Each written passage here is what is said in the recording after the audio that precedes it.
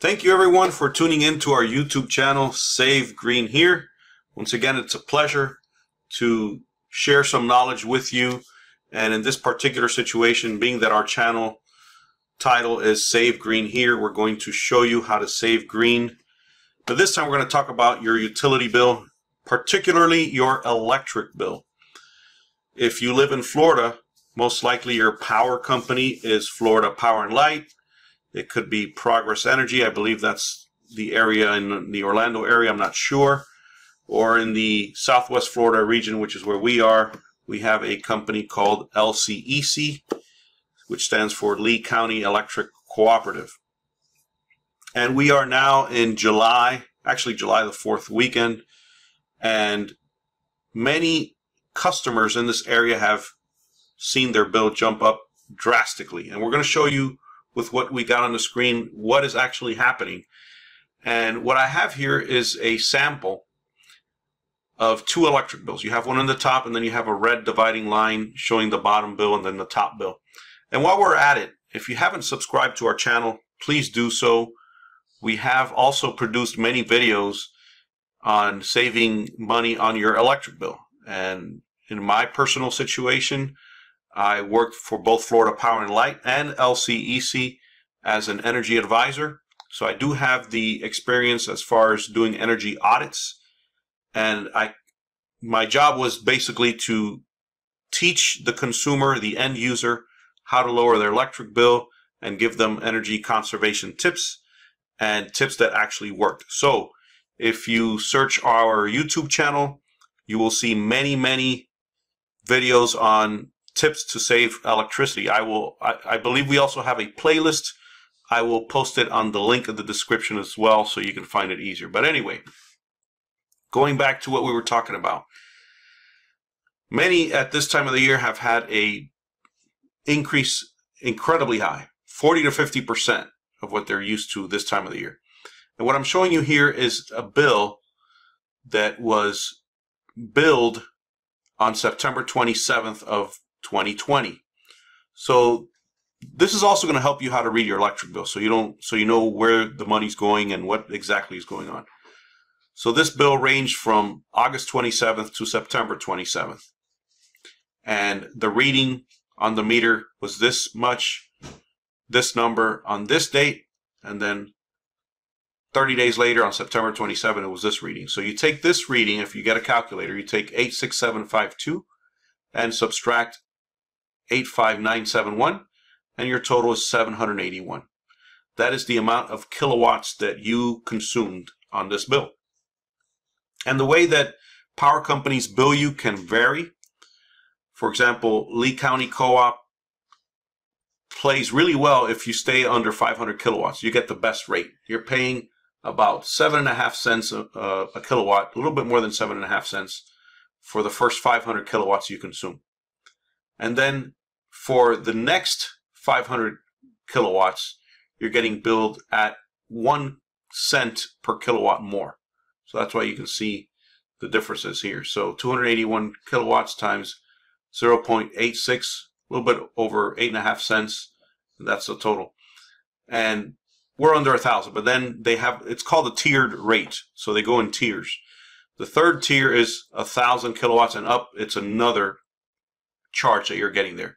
But in this case, 781 kilowatts total between 500 and 281. And this is your power cost adjustment. This is the amount that they're billing you based on what they're buying the power from their provider. Because LCEC is not a producer of electricity.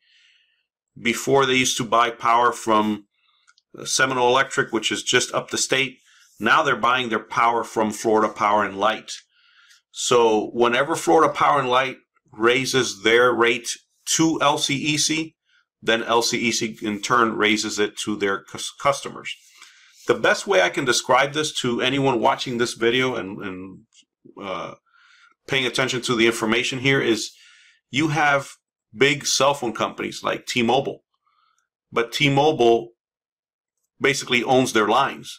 And then you have a company like Metro, who's owned by T-Mobile, but Metro for many years was their own company. Then they got bought off by T-Mobile. T-Mobile basically sold them the amount of data and all that, but they owned the lines. They owned the satellites.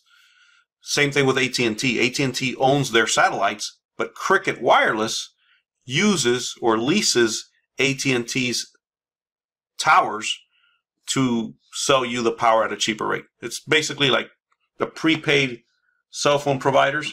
LCEC is like that. They don't generate their own power. They buy it from FP&L and then they sell it to the customer. Now, if you are an FPL customer, your rates are just whatever FP&L puts on your bill. So you might see something different than what you see here. But that's what the power cost adjustment is. And in this case, 781 kilowatts, it was billed just a little bit over half a cent a kilowatt. So this was a total, $4.92. Now, this was in the year of September 2020. Fast forward, June 25th, 2022. Look at the same line here, power cost adjustment. And the reason why I'm using these two bills is because they're about the similar time of the year where it's hot and humid, but the kilowatts was very close too. It was 11 kilowatt difference from this bill to this bill. But look what happens here. Look what happens. The power cost adjustment. Okay? Now instead of half a penny here, it's 5.5 cents per kilowatt. So you're going to take this number, multiply by 770. It's $42.74. And here was less than $5. So you can see there's already a discrepancy or a difference of over $35. And that is because FP&L raised their kilowatt cost, including the wholesale cost that they sell it to LCEC, and then in turn LCEC raises the consumer's power cost adjustment line.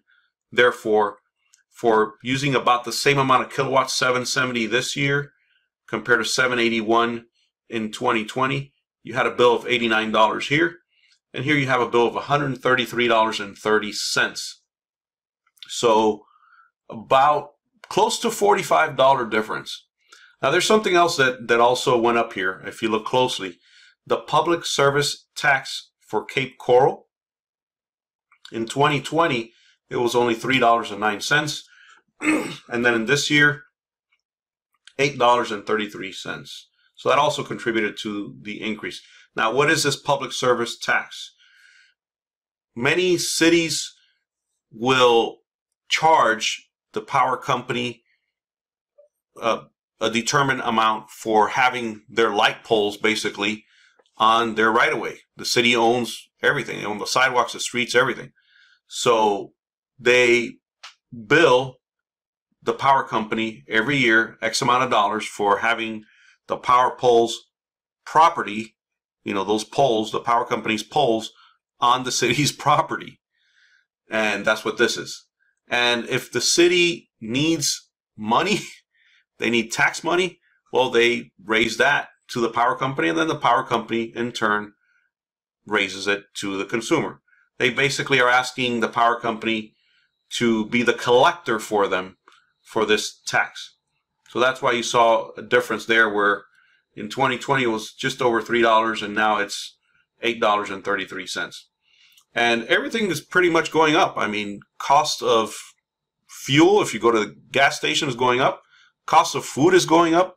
Everything is going up. And this is why you might have seen a jump on your electric bill this summer than you did last summer and the summer before. The reason I chose the one from 2020 is because the kilowatt usage was very, very close. 781, 770. And I wanted to show the viewer that even though the usage was about the same, the bill was drastically different. So this is something to keep in mind. Now, in the future, I may produce another video showing how electric bill, what you can do to your electric bill to lower it.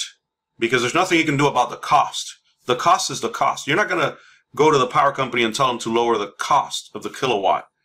Just like you're not going to go to the gas station and tell the gas attendant that you don't want to pay close to $5 a gallon. It's not going to happen. But you can do things on your end to lower your electric bill. And I will post in the description videos that we've done in the past that will show you different tips that you can implement right away to lower your electric bill. And then in the future, we'll make another newer video showing that as well. But in the meantime, this is just an explanation to see what's going on, just so you understand how your electric bill is actually being read and what is going on when you get these higher electric bills that you're not accustomed to. Anyway, thank you for watching. If you have not subscribed to our YouTube channel, please hit that subscribe button below. We greatly appreciate your support. And like I said, in the future, we will be producing another video for you. Thank you very much for watching. Have a great day.